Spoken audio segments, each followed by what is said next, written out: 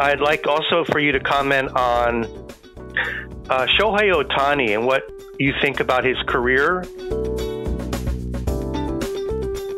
Ohtani, the great player, is really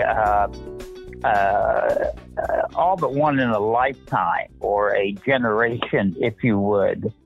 I had lunch with a well-known baseball writer, John Lowe, who's no longer active in working for a newspaper these days, but worked for a number of years covering the Detroit Tigers and the Dodgers, and very well respected.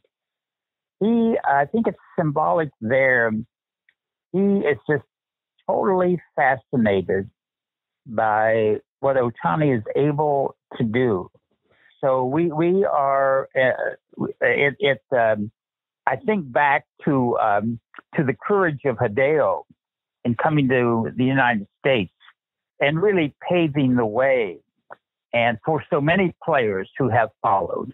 And Ohtani certainly is a major player and gift to all of the world of baseball. So I have, at a distance, the greatest respect and admiration for his talent.